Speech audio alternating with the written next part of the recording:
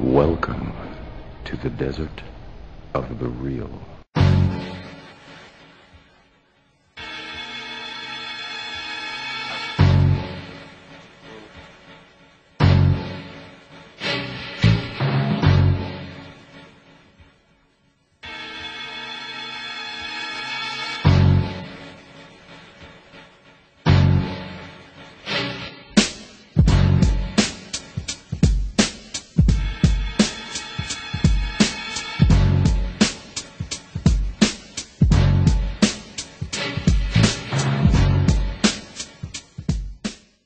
During Kwanzaa, there's a whole little greeting process. You say Habarigani, then you mention the principle of the day, and then they respond back with the principle.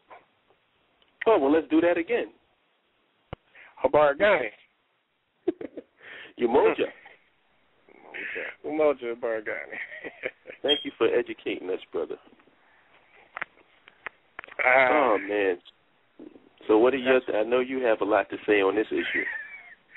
I'm trying to see if I want to censor myself or not on it, because I feel you.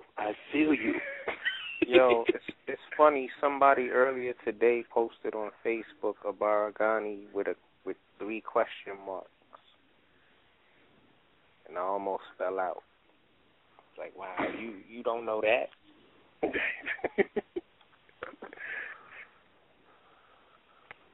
Shoot, like I've been saying on my spot, consciousness has to precede unity, and this unity on just black folks being oppressed, this unity just on all black folks getting together just because they black, we have tried it for the last 50, 60, 70 years, and it has not worked. And folks giving me grief because I hold that position just by looking at history and then saying, let's do something different. And hold up, know what I'm talking about. And I'm really going over in my head, do I want to respond?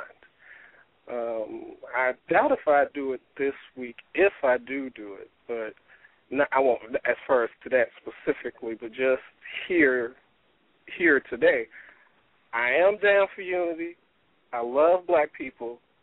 Semicolon, we have to go about getting unity differently than the failed ways we've been trying to do it over the last 50, 60 years. I'm down for Band-Aid projects, and in Band-Aid projects, that's where all these different groups of different ideologies and all that sort of stuff can get together and do stuff.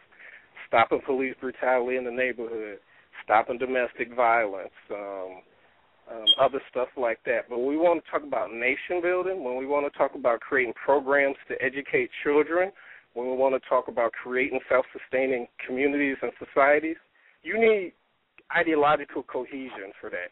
You need cultural consistency for that. And having all these disparate groups coming together trying to do that, it will not work. And so some folks call it divisive. I call it looking at history and trying to do something different. But actually, I agree that, because basically what you're talking about is infrastructure. That's what you're talking about. You're talking about the construct, the context that we're supposed to be existing in. I don't see how that can be, what you're saying can be really argued. If it's going to be a successful model. Because has there been anybody, has there been any group, has there any other group ever used someone else's paradigm to create their system? See, people don't even want to get that deep. I agree with you. No, it hasn't.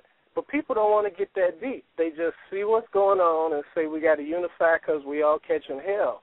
And there's more steps to it than that. That's why I make the distinction between nation building and what I'm calling Band-Aid projects. And the unity that most folks want can be had with the Band-Aid project, but it can't be had on that larger scale with the nation building. It's been tried and it's failed every single time. Every single time. The nation building model, and I think that's the one I tend to concentrate on my shows, the nation building model. And I'm a big Amos Wilson person. Yeah. Because I feel like his work is the definitive work on that subject matter. And what he basically talks about is basing our systems on an African epistemology. And that can't be, that really can't be argued with. If you're going to talk about infrastructure, if you're going to talk about the actual systems that you put in place, those systems have to be based on an African epistemology if it's going to benefit African people. Now, once the system is in place, if you talk about people's right to choose whatever religious practice that they want, that goes without saying to me. I don't think that you have to create some model where you have to do this or you have to do that. As a matter of fact, I was having a discussion with somebody about that recently. The concept of these laws, where I didn't see there was a lot of laws put in place to prevent behavior in ancient African societies. Don't do, I'm going to create a law telling you don't screw with animals in order to stop you. You know what I'm saying? In order to stop you from doing it. That we didn't operate off that principle. I'm one of those people, maybe I'm naive, but I really believe that once we control the context of what we live in, and that context is based on an African paradigm, a lot of these problems that we're having right now simply would not have it would be like it wouldn't have the fuel or the water or anything behind it to grow and actually exist in the first place. Right. I just feel that way. See, I'm trying not to talk about certain things, but that comment and some comments that was made last week in the chat room are really no. I'm not going to talk about it. Shut up, now. Yeah, so no, I feel you. Yeah, Dr. Clark even said that you've got a difference between customs and the law, and if what you're trying to do is rooted in the customs of the people, you don't need the law. You don't need to write it down. So, yeah, you right on point. But I'm biting my tongue.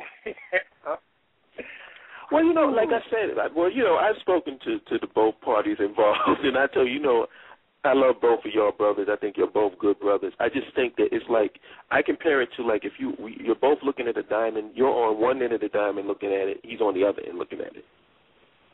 You know what I'm saying? It's like it depends on what level at which your conversation is or what you're concentrating on at that particular point in time. Because like you said, you even agree that with what you call it the Band-Aid, the common interest, because that's real. We do have common interests that cut across all of that crap that we all suffer from. I don't think anybody would ever say that we don't.